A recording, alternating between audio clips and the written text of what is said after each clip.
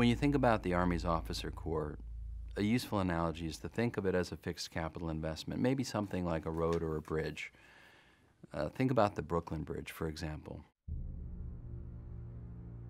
It was built in 1883, in the era of the carriage. No automobiles, no subway trains.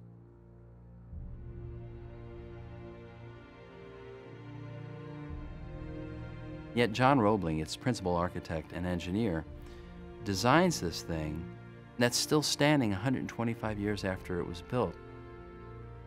The requirements that we've placed upon this structure have changed across time, but it's equal to those challenges. Its purpose was enduring. It's a bridge. And the officer corps is like that. It's a bridge to the future. It's a leadership bridge to the future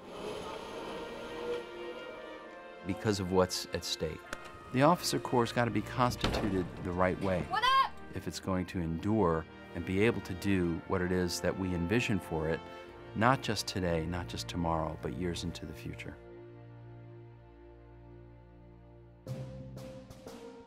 For the Army, the stakes are really high for accessioning. Unlike the business world, where if they get an accessions decision wrong, they can replace it. The Army, it has limited lateral entry. It's stuck with the talent that it brings in. So it's going to live with that talent, both now and for some 20, 30 years into the future. For most of the post-World War II period, we could expect about 20% of an officer corps to come from West Point, 70% or so to come from ROTC, and then OCS, Officer Candidate School, would pull roughly 10% into the Army out of the enlisted ranks. But when the wall fell and our mission changed and we were supposed to pay a peace dividend by drawing down, the Army started to pull resources away from ROTC. It cut its cadre by half, and the consequence of that then for the Army, as it started to draw down on ROTC, it still had to meet its accession mission, and so it turned to the Officer Candidate School, OCS. OCS was kind of the valve, and it got open just a little bit more every year, until by 2000, we had doubled it. By 2007, we had quadrupled it. When we brought this to the Army's attention, leaders were stunned. With your commissioning sources, you can lay them out along a spectrum of rigor, if you will, in how they screen, vet, and cull. A 12-week program on one end of the spectrum is OCS. A 47-month program on the other end of the spectrum is the military academy. The more comprehensive the screening, the vetting, and culling, the more likely you are to get officer accessions right.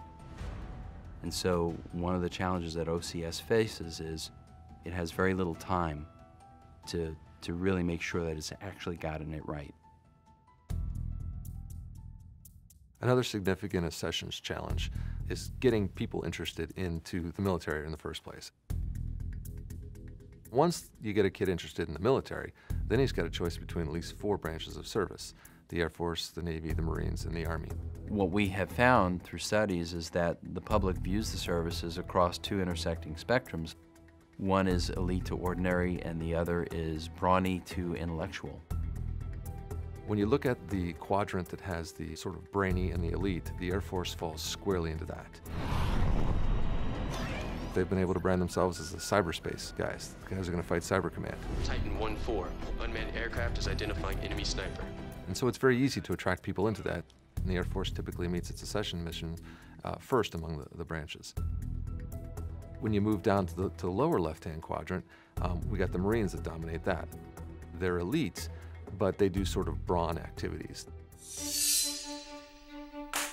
But that elite component, I mean, you look at some of these commercials, you just see the Marines they're tapping their weapons on concrete, and that's all they do, but it's just such an amazing commercial, and it really just stokes this notion of an elite force.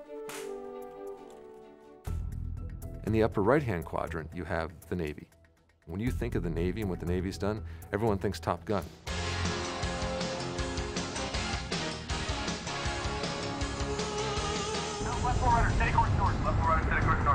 They have submarines, high-tech equipment, sophisticated ships.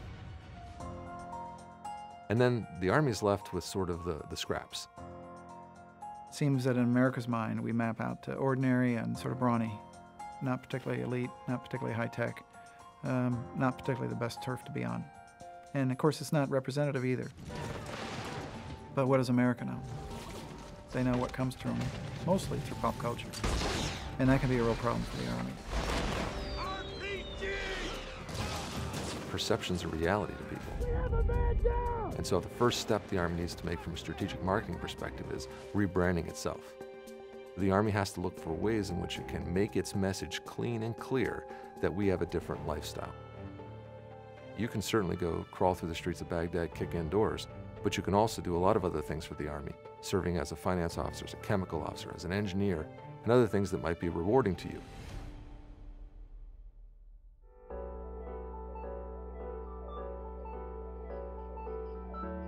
As the Army thinks about a strategic marketing plan, it needs to understand the generation that it's after.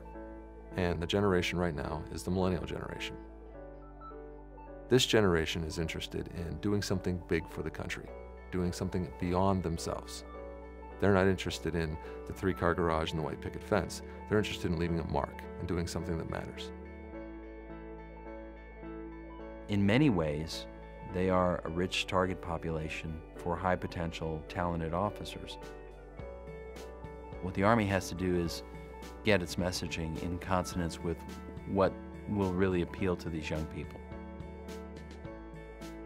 There's only one place we really add new talent to the Army. We can improve talent with development, but the only place we add new talent is the sessions.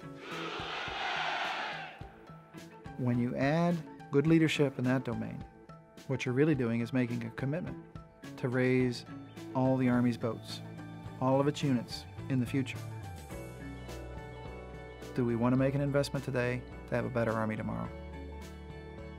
Tough choice to make in a war, but the choice needs to be made if we want to go into America and attract the best and brightest young folks to come join the officer corps.